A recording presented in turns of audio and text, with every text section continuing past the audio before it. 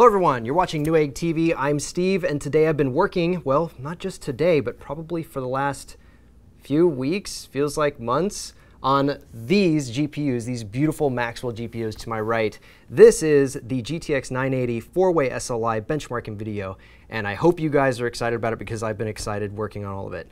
So a couple different things that I had to do before I could actually start doing the benchmarks. First, I had to upgrade the platform for our test bed, and now we've switched from X79 to X99. So this amazing system to my right, I'm just going to read off some of the specs here. We're using an Intel Core i7-5960X that's been overclocked to 4.5 gigahertz, Ripjaw's 16 gigabyte kit of 2400 megatransfer per second DDR4 memory from G.Skill, and an ASUS Rampage 5 Extreme X99 motherboard. And then we're using a Corsair H110 in push-pull configuration. You can see that it's actually using my trusted installation with zip ties to our N1D frame here. It's custom. I'll make a video about it later and you'll love it. And also we're using a Samsung 850 Pro SSD, as well as the Rosewill Hercules 1600 watt PSU. Now, on top of that, of course, 4 GTX 980s. 2 of them are EVGA brand, and then we have GIGABYTE as well as ASUS. And we'll have the links in the description below if you're interested in purchasing any of those. Maxwell, we should talk about that for a moment. The full rundown, you can check out any one of our 980 videos and we'll cover that. But I just want to talk about some of the things I've actually done differently in this case for benchmarking. And that is in regards to dynamic super resolution, or DSR. So basically what DSR does is take the native resolution of your monitor and pump up what the resolution would be in terms of what the GPU is going to be running it at. So let's say it runs it at ×4, which would put it at 4K. So it's basically creating a 4K image and then downscaling it to your 1080p monitor. Now it's kind of a layman's way of explaining it, but that's the way I've understood it. So essentially what I've done is do the benchmarks including that.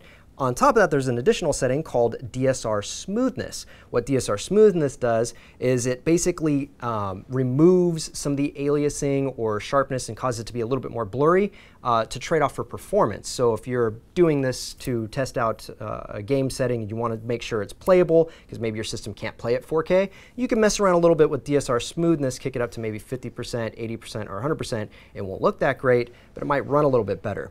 I ran all the tests at 0% because I wanted to see what would happen at the most sharp, most aliased image, which is going to take a lot more out of the system as well. I found that when you do that, you're running just about a frame or two below what you'd be getting if you're running it on a 4K monitor. Check that out in the benchmark section here in just a moment. But essentially, it would allow you to test as if you were testing for 4K. One great benefit for that. So aside from that, let's take a look at those benchmarks.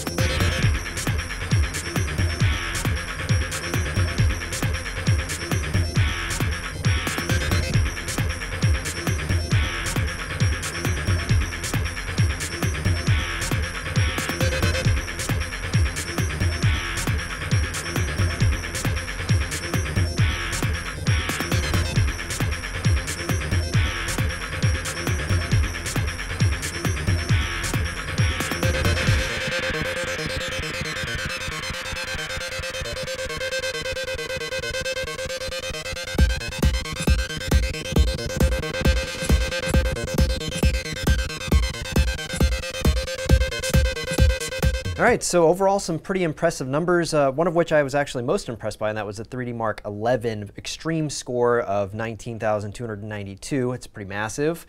3D Mark score of 15,581, also a very nice score.